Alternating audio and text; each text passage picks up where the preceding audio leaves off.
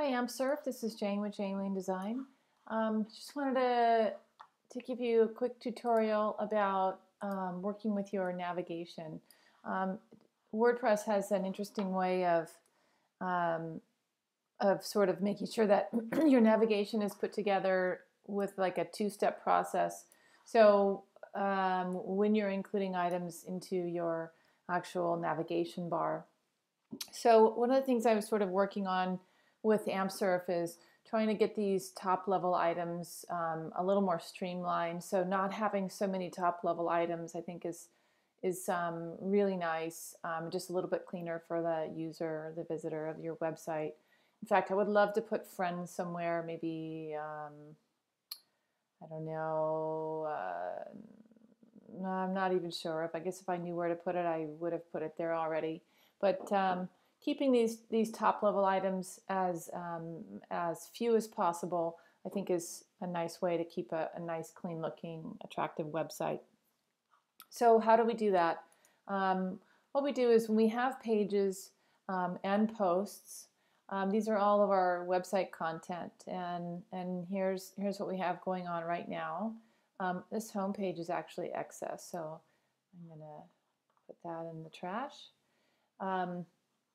And that was one thing I would love to do is with AmpSurf is just making sure that if you accidentally or otherwise create a page that you don't think is useful anymore or is a duplicate, just to make sure to delete it. That way we don't have so many pages in here and we don't have so much clutter, which I think can add to the making just working with the website a little bit overwhelming for everybody that's going to have to continue to work in here. So I was careful about not deleting stuff that was events in the past. So perhaps if this is an event, for instance, that may come back around, you can at least copy the content that was created in there. All right, so once a page or a post is created, I'm going to click on this volunteer with AmpSurf East. Of course, you'll save it, excuse me, and once it's updated or added, it doesn't automatically get added up here in the navigation bar, which is a good thing because we don't want things to just sort of be placed up there randomly. But instead, what you would do is you'd go over here to Appearance and Menu.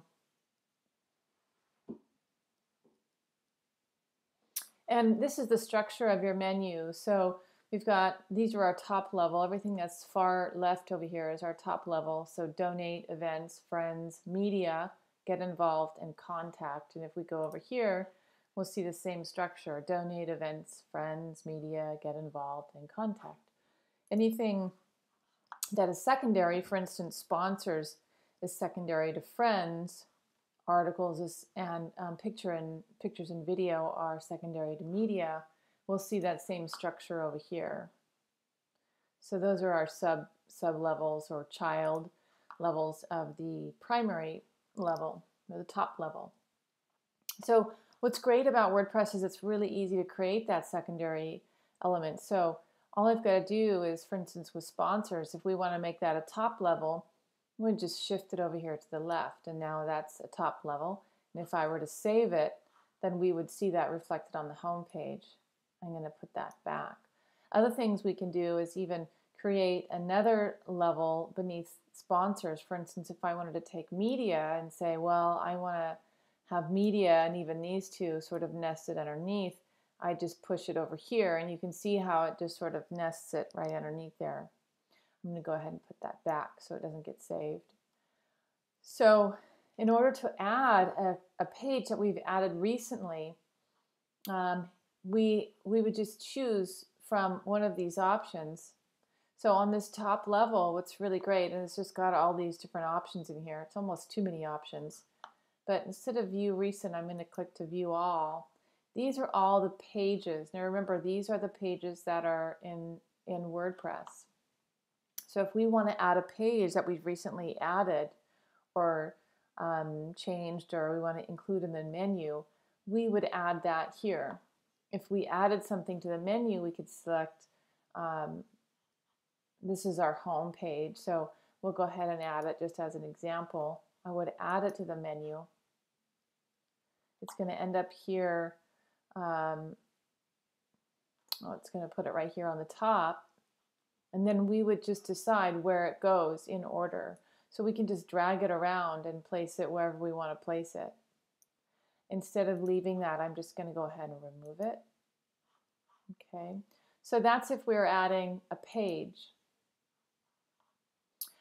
If we're adding posts, interestingly, we would add a custom link. So if we had just a post and that we wanted to add, and remember that in the earlier video I showed you how to add a post, we would find the URL. For instance, let's say we just wanted to use, I'm just going to go to this event, and then I'm going to select this post, and then I would grab this URL. I selected edit copy, and then I would come over here and add the URL and then add it to the menu. So that's our custom URLs or our custom links. You can add things by categories, so events, and that's actually how we've added our events over here. We just added the category events, and we added that to the menu and then placed it accordingly. And when we're done, we made sure to click Save.